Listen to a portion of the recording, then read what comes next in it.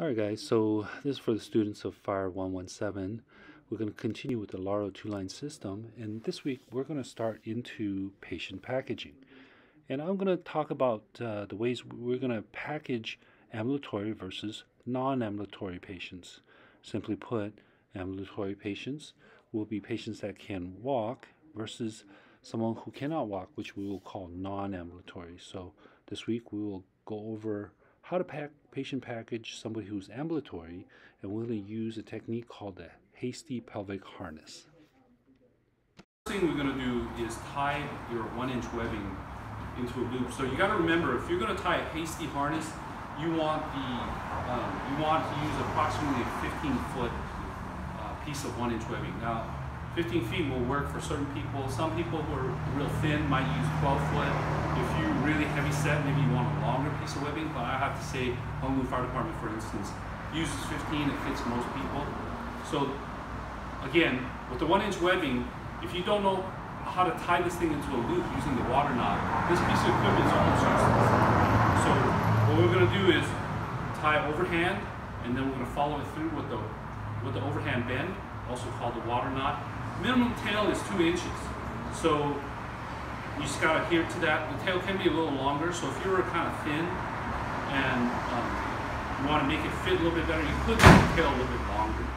Okay, so once I have the water knot, I'm going to put this knot on the small of my back, just like this. Okay, right about belt level, maybe slightly higher than belt level. Then what I'm going to do is I'm going to bring 2 bites up forward like this, and I'm going to put my hands through this bite.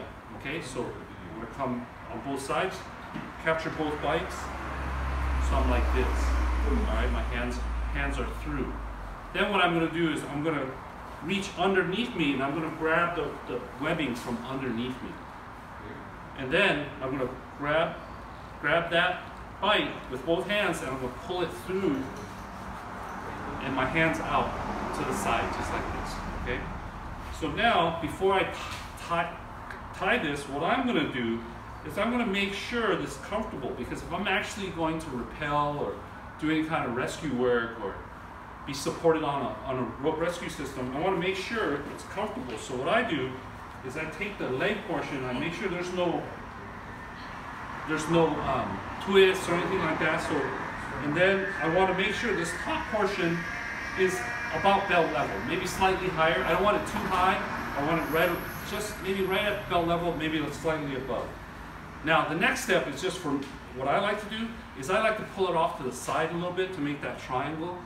And then I tighten it so that I have more of a triangle.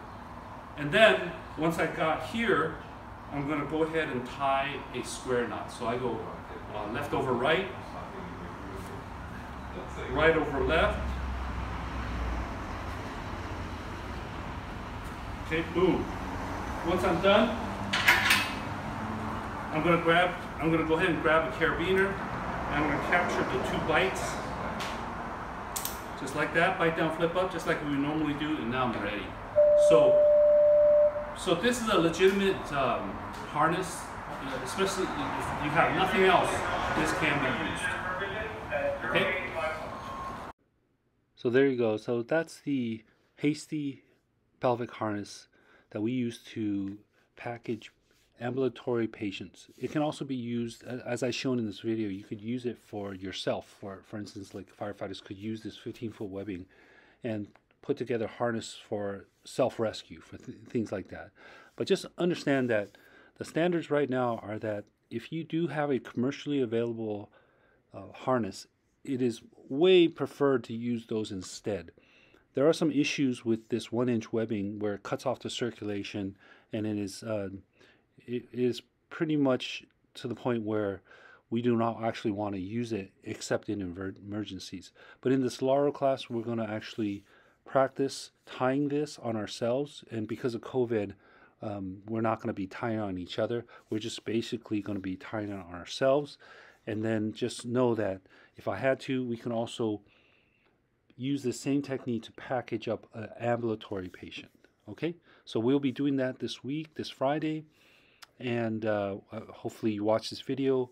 We will be practicing this in class, and then we will actually hook ourselves up to our two-line system and use this as a harness. And because we're not really putting a full weight into it, it's safe.